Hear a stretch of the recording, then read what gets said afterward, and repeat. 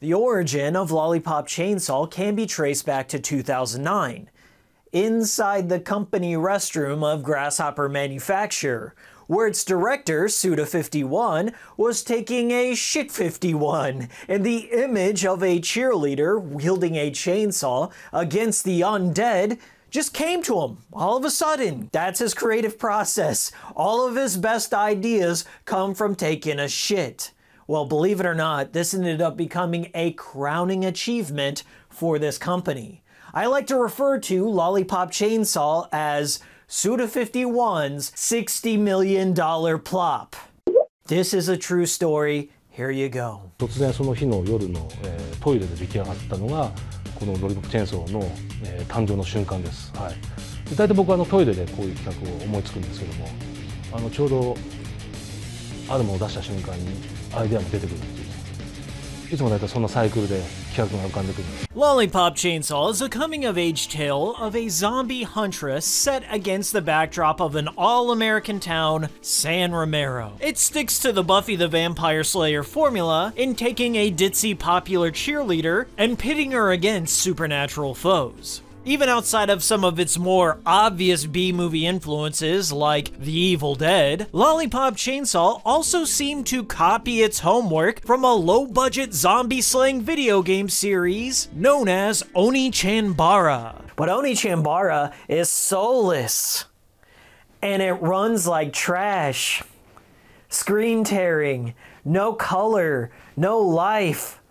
I hate it. By 2011, Oni-Chanbara had amassed over 8 video games and 2 feature-length films released by Tokyo Shock, a film production company known for over-the-top gore genre films such as The Machine Girl, which featured a kawaii schoolgirl dishing out gratuitous chainsaw kills. I'm willing to bet that Suda was aware of both Oni-Chanbara and the films of Tokyo Shock. Also, if you consider that Grasshopper Manufacture ended up hiring the director of Meatball Machine, Yudai Yamaguchi, a Tokyo Shock regular, to direct all the cutscenes in Lollipop Chainsaw, then it becomes quite clear that the films of Tokyo Shock were a key ingredient in this bloody cake. Likely, Suda had recognized the popularity of the subgenre of place cute girl in gore-filled situations in his home country, and maybe he believed that he could put his own spin on this formula and adapt it for Western audiences. Lollipop Chainsaw is another example of Grasshopper Manufacture trying to develop a title that would have worldwide appeal. It's another case of when East met West, only this time it didn't end in commercial failure. Lollipop Chainsaw, believe it or not, is Grasshopper Manufacture's most financially successful game, selling over 1 million copies. I just don't get it.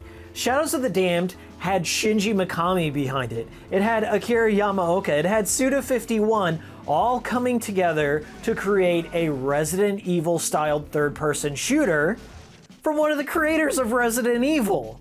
This should have been the success, not the game about a cute cheerleader slaying zombies with a chainsaw back during the peak saturation of zombie games, but for whatever reason, it was a smash hit. I just don't understand gamers.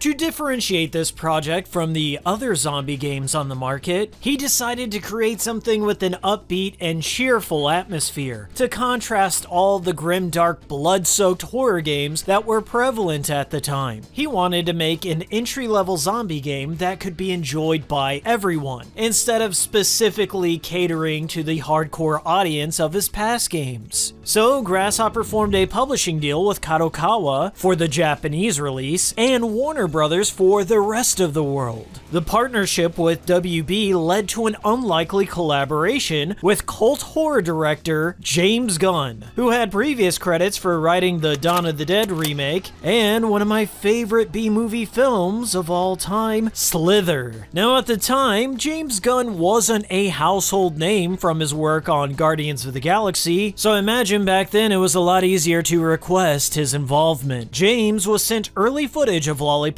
long before Juliet even had a name. He was then asked if he would like to write the story for the game, and James was so enamored by the concept of a cheerleader slaying the undead that he immediately signed on to adapt Suda's vision into something that could be consumed by the Western masses. Not an easy task by any stretch. Not only did Gunn take on the responsibility of writing the story and developing the characters of the game, but he enlisted actors that were regulars in his films, as well as close friends on the outside. It just so happened that James was friends with Little Jimmy Urine of mindless self-indulgence fame. Jimmy was asked to not only voice the role of Zed, the punk rock zombie, but to compose the theme songs for all the boss battles in the game under the supervision of the game's lead composer, Akira Yamaoka. Shadows of the Damned may have had an overall dream team working on it,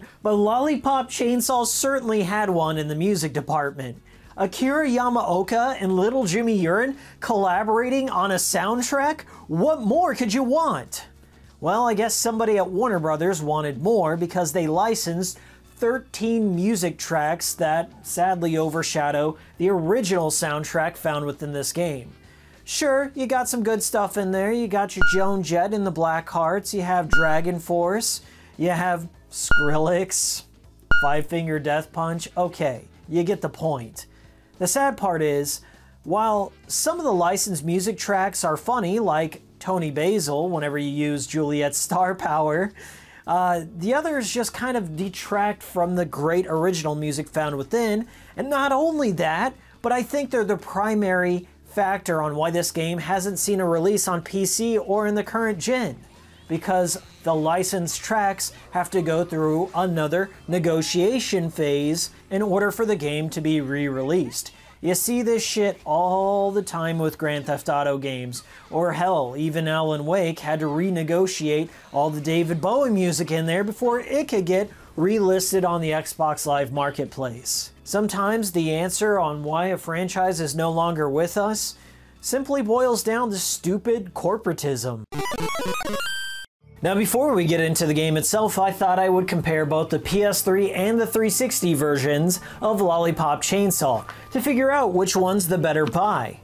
But wait, Miles, aren't you forgetting something? Didn't Lollipop Chainsaw get the Xbox One backwards compatibility treatment, much like Shadows of the Damned? No, as a matter of fact it didn't. And to top it all off, both the 360 and the PS3 versions have now been delisted from the digital marketplace, meaning that you can't even buy it digitally anymore. You have to own the discs and the original systems.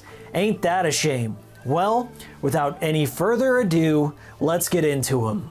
So the first thing I'm going to be looking at is the loading time of the very first stage, how long it takes to go from the title screen to the opening level. Off on the left side, you can see what model of system I'm using, the type of drive that it contains, because I did install this game on both my 360 and PS3, and the difference in loading time between the two versions was downright shocking. The 360 version only took 15 seconds to load the level. However, over on my PlayStation 3 Slim, using a faster 7200 RPM drive, it took 1 minute and 37 seconds to load the opening level. What is going on here? Okay, so what I did is I took the opening cutscene from both the 360 and PS3 versions and kind of mashed them together. These cutscenes are in-engine, so what you get here is pretty much what you get in the main game. Now, the differences might not seem quite as obvious at first, but the further you get into the cutscene, you're going to start to notice some key differences here. Primarily, the PS3 version has screen tearing all over the place. Also, the 360 version seems to maintain its frame rate without issue, while the PS3 version occasionally drops frames. The 360 does sport more bloomier features, whilst the PS3 has somewhat of a deeper contrast color palette to it. It's slightly darker, and I'm not sure what the cause of that is. Unfortunately, Lollipop Chainsaw on the PS3 also shares the same issues as Shadows of the Damned with the extremely compressed audio. Listen to the 360 version.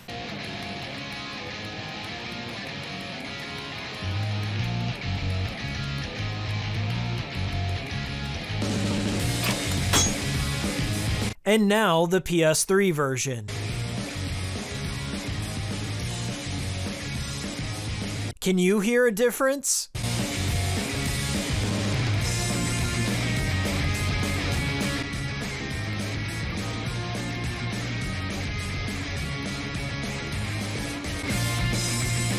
I noticed that the PS3 version also tends to have more texture pop in than the 360, which loads things just fine. And I also noticed the 360 version has scorch marks when Juliet attacks objects. For whatever reason, those are missing on the PS3 version. Other than those things, I didn't tend to notice any severe game-breaking issues. The game runs fairly well no matter what system you choose to play it on. And both versions contain that unmistakable Unreal Engine console game look with its signature piss yellow filter that made games of that generation look slightly ugly.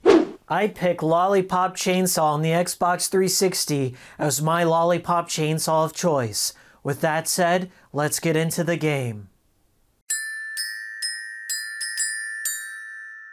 In the Attract Mode cutscene, we are introduced to our protagonist, Juliet Starling. Here we learn quite a bit about her values as a character in this short cutscene. We learn that she has a dedication to her cheerleading team, that she's immensely loyal to her family, she practices martial arts, and cares deeply for her boyfriend Nick. To the untrained eye, she may seem like a dumb blonde punchline, but she's one of the most fearsome fighters within Grasshopper's universe.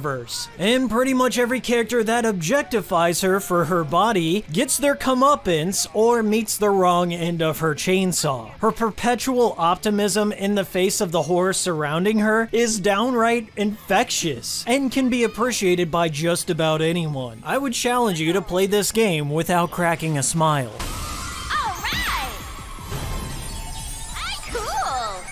We begin the game in the obscenely large parking lot area of San Romero High School, which acts as your standard tutorial level. We meet our heroine as she slays her zombified former classmates with pomp and flash. Gross! Stupid! Undead douchebags!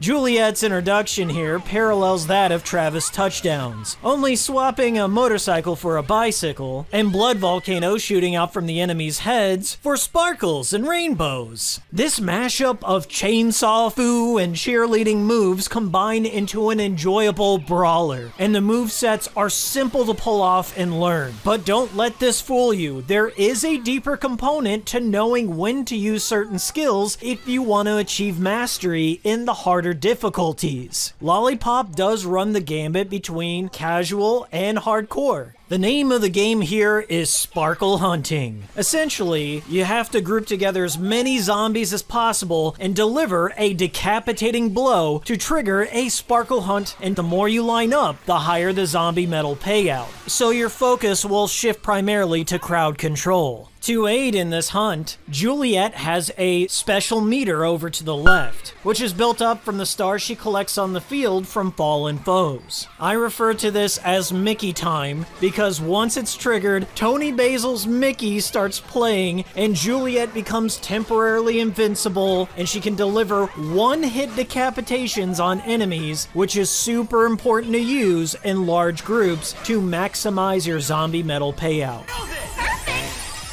There's an economy in the game surrounding the aforementioned zombie medals. They act as a currency. Gold medals are common, and platinum can only be had by sparkle hunting or from trading in your gold medals in the Chop to Shop kiosk found throughout the game. The in-game store offers a lot of stuff to buy, from character attribute upgrades, new movesets, music, costumes, and concept art, all of which carry over into subsequent playthroughs in a new game plus fashion, which incentivizes you to keep coming back to the game for more. In the level, Juliet will encounter survivors being attacked, and you will have to quickly cut through the mob to save them. And if you do, they'll part with some zombie medals and a funny one-liner for your trouble. I fucking love these. Oh my god! Easter egg! Oh. Girls in Kenya have big butts.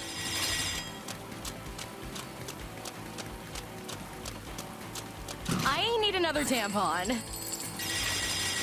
Some of these survivor moments turn into annoying escort missions, where a survivor will stupidly walk through several mobs of zombies, and if they get killed, they'll turn into a super zombie.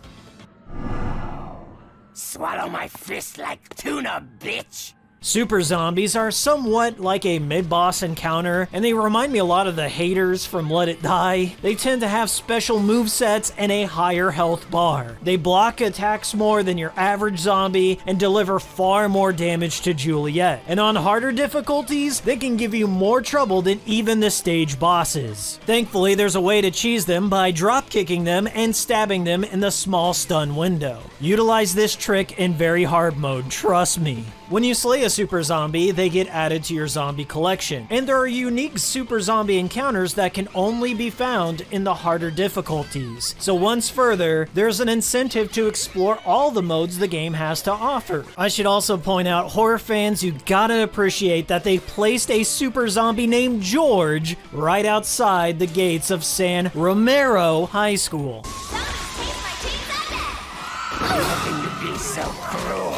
Upon entering the gates to San Romero High, Juliet has a tragic reunion with her star-crossed boyfriend Nick, who has been bitten by a zombie, and he's set to join the undead, and the screen fades to black. No, there's something we can try. It's the only chance we have to save you. Julia? She immediately does the most sensible thing and decapitates Nick. Stage 1 places us inside San Romero High School, and we come to find out Juliet was able to save Nick before the zombie venom could reach his brain. And now he's quite literally just a talking head. And this revelation doesn't go over too well with our boy Nick. Oh no. Nick, I had to! Oh god! Oh fuck! Oh god! Where's my fucking body? Over the years, Lollipop has gathered its share of critics for its sexual objectification of its barely legal protagonist, Juliet. Which, to be fair, it does do. I never thought I'd be saved by someone with such great tits. But can we also take a moment here to recognize that Nick is also objectified in the most figurative sense? Throughout the game, Juliet treats Nick like a fashion accessory and strips him of his masculinity early on. Well, what do you think?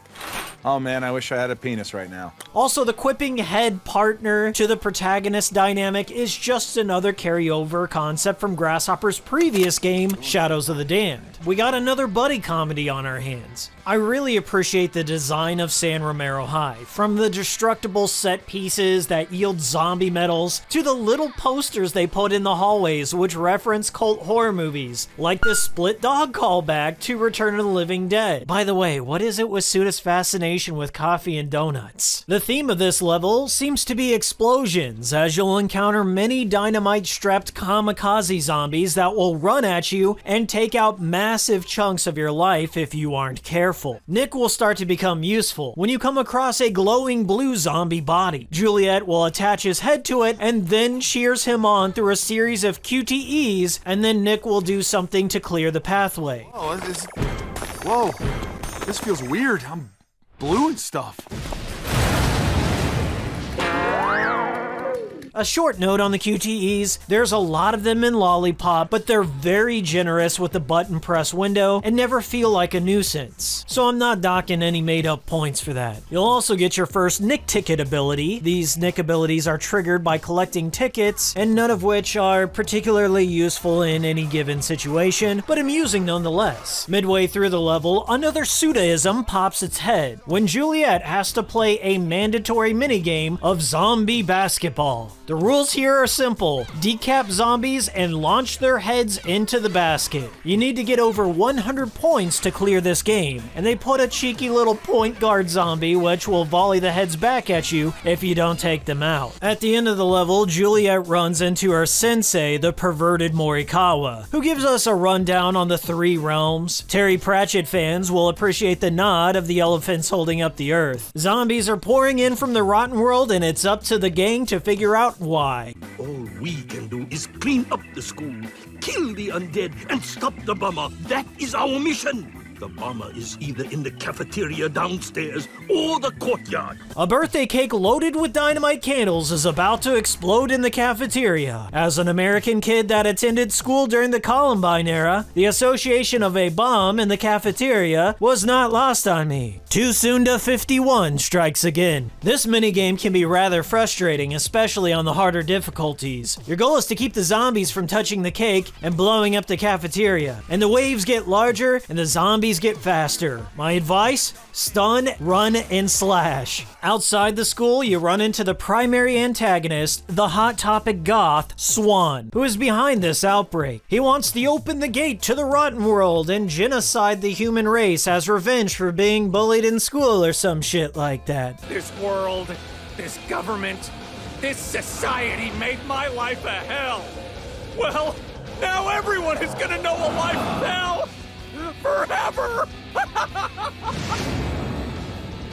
Yeah, they went with the high school shooter antagonist. I swear, if this wasn't a lighthearted zombie game with comedic intentions, one might mistake it as insensitive to the victims of the tragic American high school massacre. You know the one I'm talking about. Swan summons the Dark Purveyors, which are the game's bosses. Juliet is launched by Zed's profanity into a nearby junkyard. Zed, played by Little Jimmy Urine, is the most perfect casting decision in the game. MSI fans will know that this man here has said every gamer word out there, and maybe he invented some. Jimmy could also be a contributing factor of why Warner Brothers might be hesitant to re-release this game in the modern generation, but then again, there's also James Kid Diddling Joke Gunn, and this guy can't resist saying a good one when it comes to him. I feel kind of dizzy. Like that time Father O'Malley roofied me. All the bosses are based around a genre of music and the clothing style associated with that music. For example, Zed here's a punk rocker. The boss fights are some of the best moments this game has to offer, but that should come as no surprise to you because Grasshopper's specialty, after all, are the boss fights. Like most bosses in this game, Zed is a three-phase fight. You dodge his attacks, go in for a strike, and perform a Mad World SQTE finisher.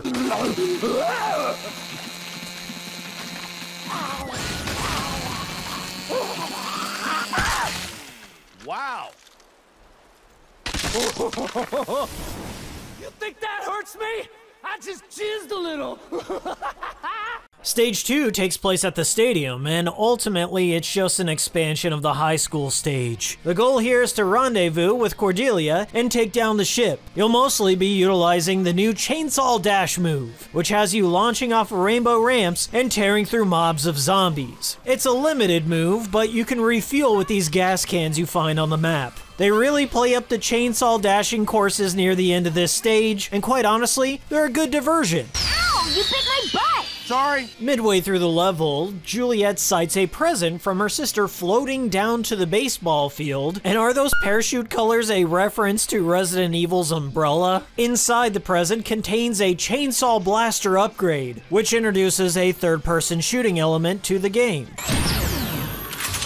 Chainsaw Blaster! And you're given a crash course in the form of zombie baseball. This can easily be the most frustrating minigame of all, as you're tasked with protecting Nick from waves of zombies until he runs 3 complete laps. Word of advice, turn off the auto aim, as the game has a habit of picking the wrong zombie to shoot, and this game can go south real quick if you aren't on top of killing the zombies. Aim for the heads, refill your ammo, and just pray. Most likely, you'll die your first time through. Home run! Yeah! Fuck yes, I roll!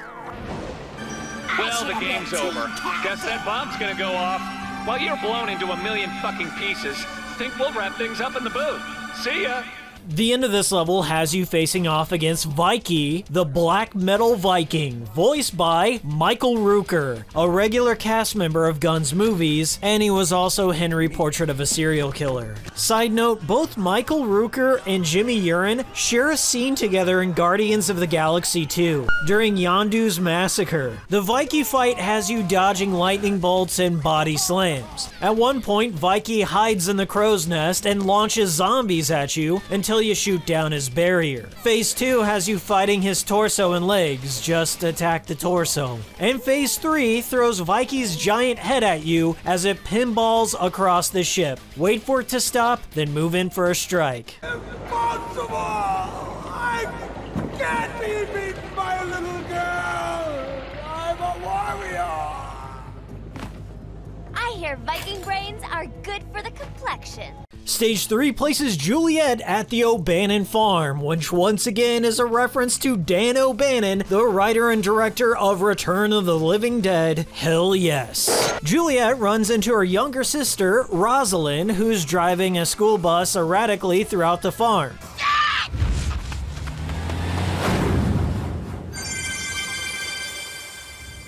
This stage introduces fat zombies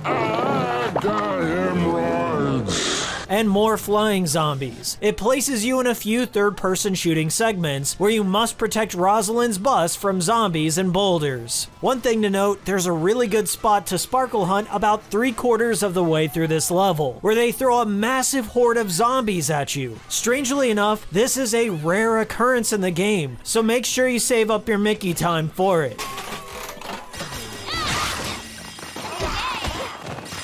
There are also these magic mushrooms to cut down, which induces these hallucinations where you're facing off against giant zombie chickens. I really believe Suda could have come up with more creative, trippy moments than what we are given here. Juliet will eventually wake up in a wheat thresher where she's tasked with taking out all these zombies. It's not terribly challenging, and I believe these segments may just be another nod to the mundane grass mowing part-time jobs found in No More Heroes. The stage boss here is the psychedelic hippie zombie, Mariska. She's my least favorite fight in the game, as it's not all that challenging and it's chainsaw blaster focused. You just shoot the bubbles, dodge the junk she throws at you, and move in for a strike. The trippy skyboxes during this fight are cool though. Such a fight.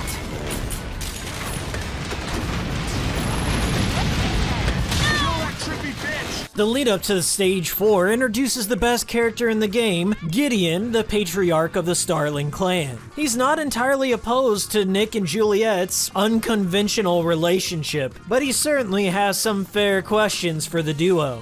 But whatever dude Juliet ends up with is gonna be part of the family business. What are you gonna do?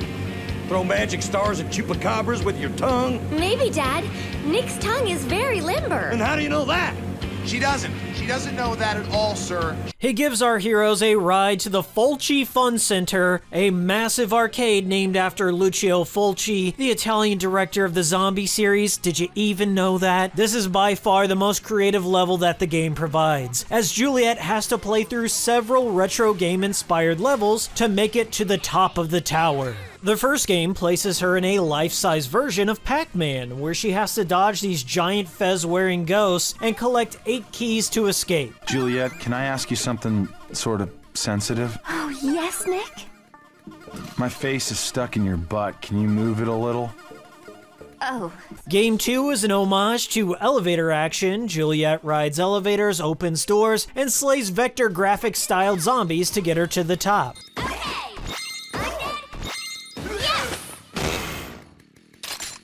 If it bleeds, I can kill it.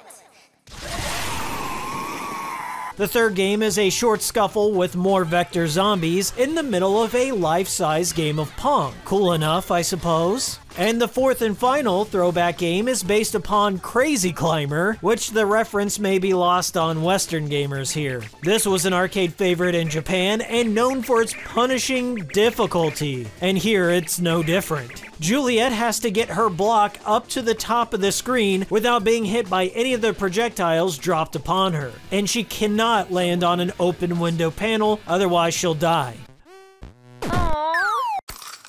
I did not realize there was an option to shoot, probably because there was no tutorial to clue you in on this fact. So I died. A lot. By the way, there's an achievement for making it to the top without shooting, but good luck on that, they do not make it easy on you. At the top of the Fulci Fun Center is the spaceship leading to the stage boss. Josie is our funky boss, and it's honestly my favorite fight in the entire game. Sadly, this is only a 2-phase boss fight. Phase 1, Josie flies around on his UFO and drops pixelized bombs on the stage. If he catches you during a dash attack, you have to play a quick game of Simon to dodge his attack.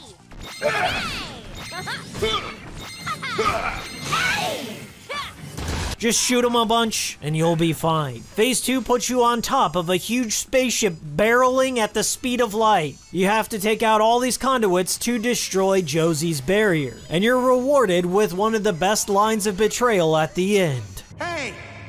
You promised you'd give her back if we won! You trusted what I said? I'm a mother freaking zombie! Stage 5, the Cathedral, is where the game starts to wind down. In the intro here, we have the zombie hunting family coming together to draw up a blueprint to infiltrate the Cathedral. It's a heartwarming moment juxtaposed by Nick's existential crisis about being a decapitated head for the rest of his days. Check it out! I gave it a makeover! I am not an it. Son, if you don't quit acting like a fruit, I'm gonna stick you in the juicer. Juliet is kind of a dick to him when he expresses his valid concerns of his shitty situation. And the power dynamic in this relationship is truly illustrated for us. See, Nick? It's not so bad, huh? You took away my choice, Juliet. You're making me no better than those zombies. There's not much to point out about this level. You just kind of fight your way through a rogue gallery of enemies you've already faced before. And at one point, Rosalind shows up with a wrecking ball, which you then have to dodge as she smashes through the horde. Gideon activates a Rube Goldberg machine and opens up the pit to the stage boss, who's Lewis, the final of the Dark Purveyors. I love your passion, Dad. Looks like we can make beautiful death together. Phase 1 has Lewis riding his motorcycle around the perimeter, and he'll occasionally charge you, which is your cue to strike. Phase 2 has Lewis merge with his bike into a motorized mastodon. This phase has a lot of health bars to take out, as each of the individual limbs must be removed before you can proceed to the next phase. There's a small window to hit him, and Lewis will often get off cheap shots on you. The final phase is pretty much more the same, only Lewis will start firing grenades at you as he retreats off into the background. You've got to be fucking kidding me.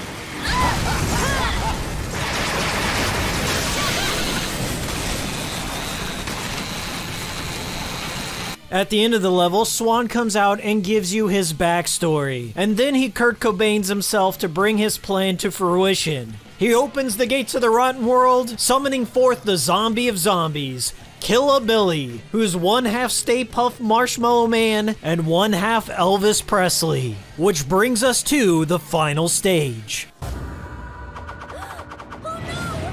Stage 6, which goes by WTF, is a mad dash down the streets of San Romero as Killa Billy throws cars and shoots lasers at Juliet. It's not necessarily a fully fledged level, and nothing of note happens until the fight. You just chainsaw dash and attack mobs of zombies. Up until Kill Billy snatches up Juliet, and she has to stab his hands to get a vantage point to shoot out his laser eyes. Phase 2 throws you on a building as Killa Billy takes swipes at you and throws zombies and cars your way. Oddly enough, it reminds me quite a bit of Deadly Premonition's final boss fight, and fans of that game will know what I'm referring to. The objective here is to give Killa Billy a deep manicure with your chainsaw. I do appreciate the moments when he jumps into the background to do his windmill air guitar like Elvis. The fight isn't particularly difficult, but it does end with a bang when Gideon drives his motorcycle loaded to the teeth with dynamite into Killa Billy's face and blows a nasty hole. Thus begets an emotional scene with Juliet. Morikawa Sensei calls her from heaven on her chainsaw phone to let her know that she must activate Nick's final ability, the Nick Bomb, to end Killa Billy and the zombie outbreak once and for all. It's quite the tender moment shared between the two, and not too dissimilar from the tone set in the finale of Shadows of the Damned. But remember, Suda's aiming for smiles here, so we're gonna end things on a happy note. Juliet!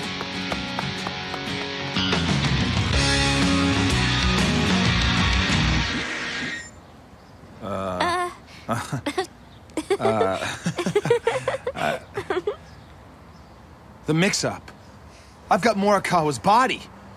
See, happy end. Also, Gideon somehow survives to deliver the funniest line in the game. Daddy, don't you think you should go to the hospital? Not necessary. I used a staple gun up there to put the old stroke back together again. I'm a new man! In conclusion, I will say Lollipop Chainsaw has a lot of character and some solid laughs throughout. Although the game is not Suda at his most creative, and it certainly lacks his signature surreal storytelling, I feel he hit his intended mark here. Sure, the concept of a zombie killing heroine has been played out time and time again, but never in this cheerful spirit. Suda's plan to adapt this format for a Western audience paid off, and I believe the success was well earned. Out of all of Suda's games, it has the best pacing. It's a quick run that you can play through in an afternoon, and it never feels boring or overstays its welcome. It has focus, which Grasshopper games tend to lose somewhere along the way when creative liberties are taken to the extreme, often at the expense of alienating the player. 25th Ward players will know what I'm talking about. In many ways, the restraints placed upon Suda, either from WB or James Gunn's script, kept Suda on track. As a benefit or consequence of this simple game design, LC stands as my go-to Suda game recommendation that I could recommend to just about anyone. Its appeal is easy for the layman to understand, and even if you don't enjoy the game itself, its stellar soundtrack might win you over in the end. Sadly, we're 8 years out and there's still no sequel. To my shock, I found in the art of Grasshopper Manufacture that Suda stated that there was an initial plan to make this a 3-game franchise, but for whatever reason that never came to be. The last official appearance of Juliet Starling was back in 2013. Juliet made a silent cameo in Killer is Dead's Smooth Operator DLC. Then she vanished up until 2019, where it was speculated that she made a cameo in Travis Strikes Again. But let me squash that rumor right here and now. In TSA, Travis Touchdown encounters a secretary/pro PC gamer named Juliet. All we know is she's pretty good at Unreal Tournament, and back in 2008, her and Travis competed against each other at a professional gaming tournament. Now people have speculated this is Juliet Starling, based only on her name and because Travis remarks that she smells of blood, to which Juliet replies that she left the past behind her when she left home. That's it. I'm marking this down as a coincidence and not some subtle way to include Juliet in TSA without paying WB royalties. The only conclusion that I can draw from the limited information on the topic is that Suda wants to make another one, but it's not his decision to make, as GHM do not own the rights to the IP. But at the same time, we also like listening to fan voices, which we've mentioned before, and the loudest voices we hear are generally for Lollipop Chainsaw. That's something that we seem to hear a lot of people wanting to see more of. Whether or not that is the original game being released on a new platform, or whether it is a sequel, that's something that a lot of people seem to want, and we think would be kind of cool to do. Yeah, I would like to make a new one, but it would be a really hard thing to do. First of all, the IP is owned collaboration with Warner and Kadokawa, so obviously I would have to get their okays before I did anything like that. But yeah, if I could work again with James and do a collaboration and create a new Lollipop Chainsaw, I think that would be a lot of fun. There is some good news here, as Suda and James Gunn still keep in touch through email. I'm not about to make any wild predictions here, but back when the game first launched, James Gunn did say he'd be down to make more video games. So do you think that this would be something you want to do it more in the future? Absolutely, I'd love to do it. I'd do it tomorrow if they asked me. So if we could come up with a cool, as long as it's like a cool concept that's fun, I'm into it. Hi, my name is Hikiko. I run, write, and edit all the videos you see on Hikikomori Media. So if you liked what you saw today, please consider subscribing and watching these other Grasshopper Manufacture videos that I wrote and edited myself. And hey, If you're a video editor out there for a big company, just don't download my video and pretend like you own it and take all my edits and all my hard work. I know you like to do that for every one of my fucking Grasshopper videos. Just don't do that. Also, if you want to reach out to me, I'm easily available on Twitter. You can just DM me if you'd like. You can leave me a comment down below. Really easy to do. Really easy to do. But unfortunately, I had to resort to using this watermark throughout the video. Not this one, this one. That's right, I did that. I did that because of you. Be better. Play your own games. See y'all next time.